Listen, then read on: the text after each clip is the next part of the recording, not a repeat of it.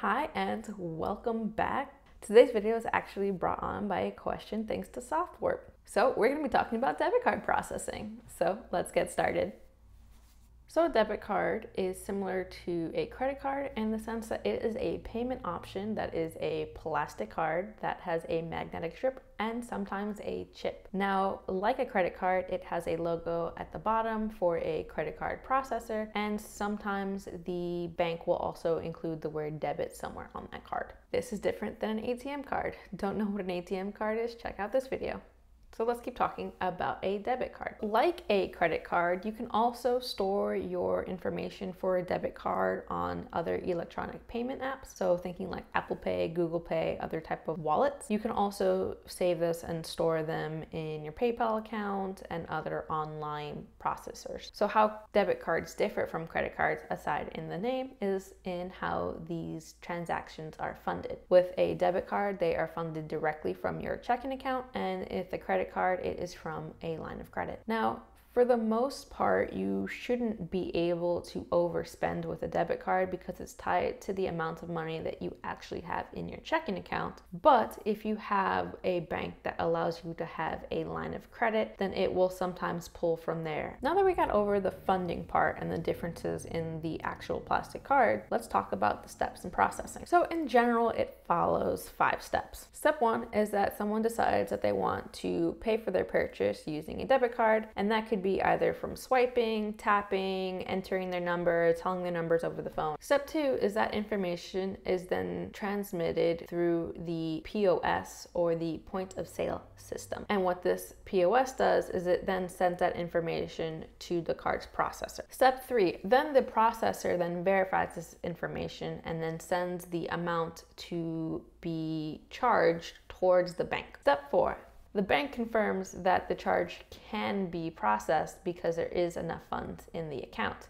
So the bank will first put a hold for that amount and send an approval. Step 5 is that POS system will say that the transaction was approved and then either prompt you to remove the card or just tell you that it was accepted. So you're like, wow, that's complicated and sounds like a lot.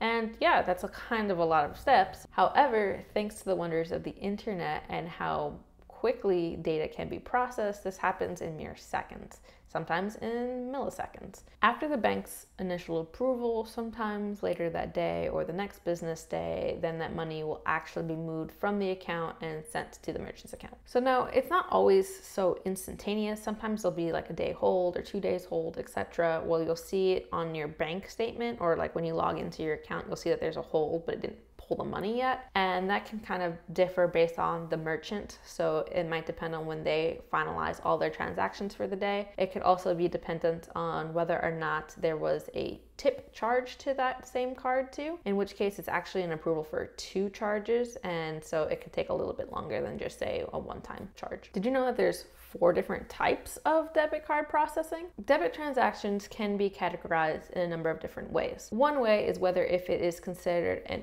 online transaction or if it's considered an offline transaction. So an online transaction has nothing to do with the internet, but actually has to do with the processor that it is being sent to. If it is being sent to the processors that are used in like ACH, a true debit transaction style, is considered online. Offline is when you go and you use your debit card in a manner where it instead is processed first through a credit processor and then sent online. So let's talk about the 4 main types. The first main type is a PIN debit transaction, which means that when you put your card in, it's going to prompt you for your PIN or your personal identification number. It's generally 4 digits that you input, and then it will go through with the rest of the steps to confirm the account, how much, etc. So these are considered one of the more secure types, and it's considered an online one because you are prompted to provide some sort of additional identification, which is a safety measure to confirm that the card user is in fact the person that the card was issued to. Now, the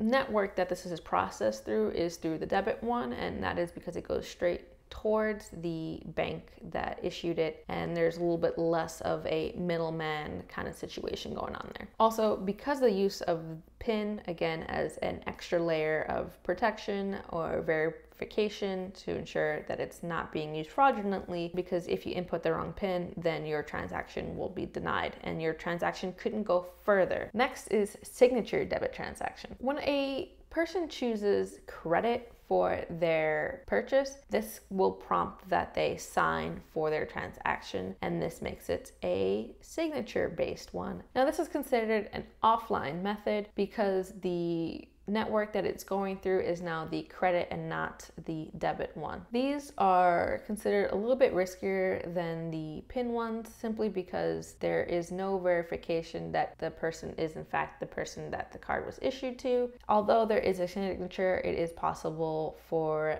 that signature to be forged, etc. And because of this, it has higher fees for the merchant. The next one is contactless debit transactions. So contactless debit transactions is another subtype of what's considered online transactions. Now, contactless near field communication, or NFC transactions, are the ones that you take your phone and you tap it, you take your card, you tap it, you use your smartwatch, you tap it. It's when it's already pre-verified through an electronic payments processor. So like Apple Pay or Google Pay, they already go through a verification process to verify that the numbers that were added to the account are in fact for a person who is authorized to use said account.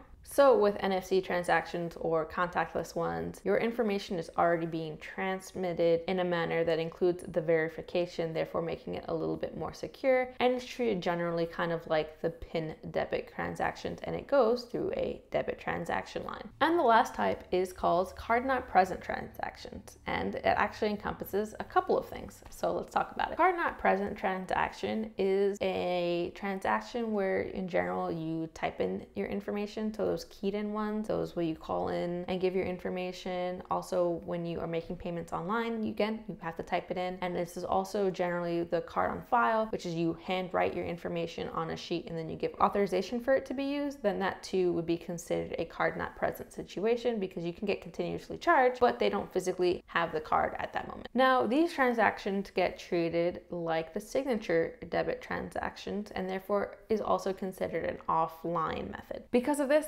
they are generally considered a little bit higher for fraud, and for the merchant can be higher in fees. So what's the difference between the debit card network and a credit card network? Well, a debit card network goes through the same channels as an ACH payment, a direct deposit payment, things of the nature. So like wire transfers too, they all go through the same type of network and go directly to your individual bank's information. With a credit card network, it actually goes through a third party, in which case, which one it goes through is dependent on the logo that's on the card. If it's through Visa's network, if it's through Discover's network, etc. And by going through yet another party, there is additional fees attached to it for a merchant. So it's an extra step. So why does the type of network matter? It doesn't matter for you as a person who's swiping the card. It matters for the merchant, because depending on whether if it's considered a debit one versus a credit one, there's different fees attached to it. Also, there's different risk depending on which one of the 4 categories it falls into. And so there may be additional fees attached to that. And it generally is like a slightly higher processing fee. Now, another thing to consider is that in some states, they do allow for a surcharge to be applied, in which a merchant will try to recoup some of their costs by charging you extra money for using a credit card instead. They also may impose a minimum requirement, so you have to spend at least X amount of money before you're able to use a credit card. That is not the case with debit cards. So yeah, I hope you found this video helpful. Once again, thank you SoftWarp for even posing the question. If you have any other questions that you would like answered, please leave a comment below. And as always, I'll see you in the next one. Bye!